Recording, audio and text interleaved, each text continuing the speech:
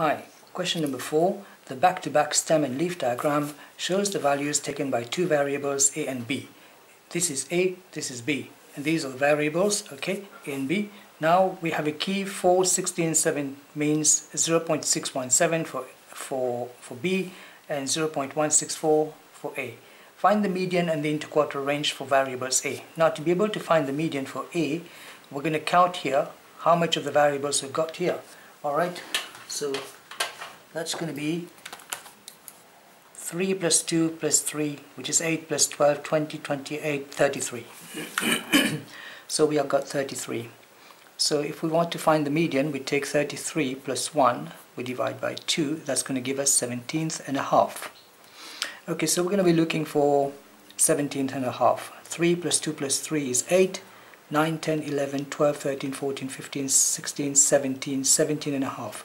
So 18. 17 and a half is somewhere here. So that's going to be 0.186. Therefore, we got the median as median is going to be 0.186. Okay, so that's cool. Now for the interquartile range, okay, for variable a, interquartile is equal to the upper quartile minus the lower quartile. So what is the upper quartile? It's 3/4 of all the of the distribution. So 3/4 of 34, isn't it? So we're going to say 34 divided by 4 multiplied by 3, and I got it on 25th and a half. So for the upper quartile, we're looking at 25th and a half. So 3 plus 2 plus 3 is 8 plus 12 is 20, 21, 22, 23, 24, 25, 26. So 25th and a half is between these two. 0.198, 0.198 again.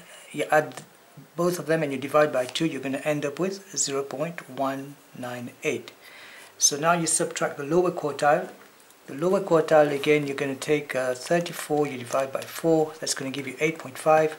So we're looking at 8.5. So therefore, 3 plus 2 plus 3 is 8, and 8 is 0.178, and 9 is 0.180.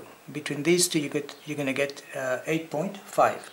So we're going to say 0.178 plus 0.180. So 0.178 plus 0.180, and you divide by 2, you get the lower quartile, which is 0.179.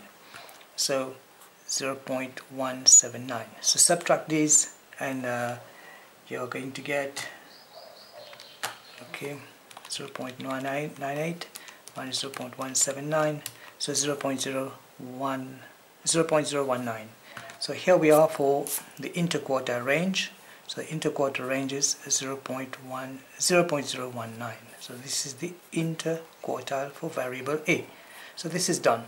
And this median.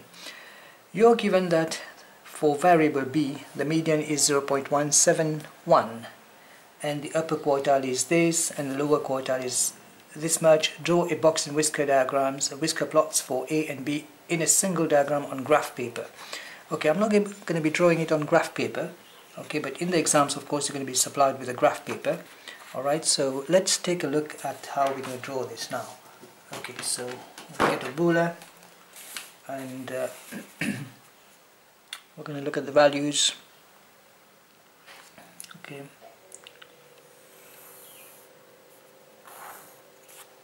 So let's take a look. So 1, 2, 3, 5, 6, 7, 8, 9, 10, 11, so on.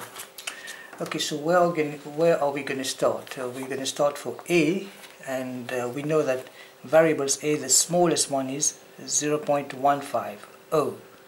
Okay, so 0.150, and the greatest one is going to be 0.29, I suppose. 0.209, 0.209, so 0.21.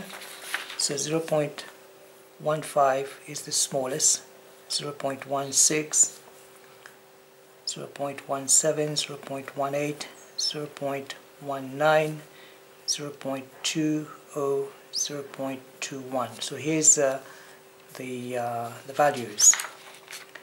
Now the median we're looking for B. For B, you are given for variable.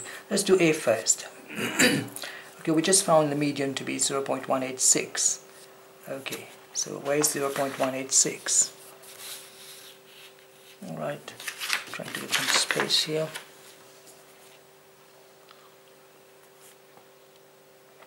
Zero 0.186 is somewhere here.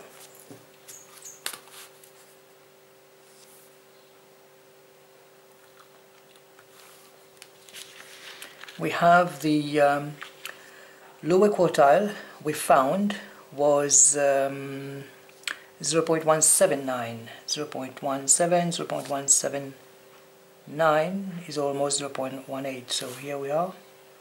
That's for the lower quartile. The upper quartile was 0.198, 0.198 somewhere here. So this is the box and whisker diagram for variable A.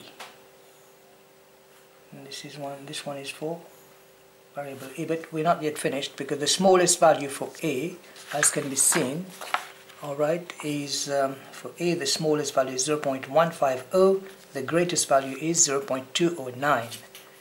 Okay, 0.150, which is here, okay, and 0.209 somewhere here. So this is the complete box and whisker diagram for variable A. I'm going to label this as A. Now we need to do for B, and for B we are told that the median is 0.171. 0.17 is here, 171, okay, somewhere approximately here.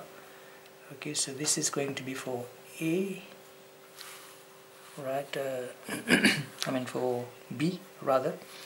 And then I have the lower quartile is 0.179. So 0.179. Okay, so this is lower quartile. Okay.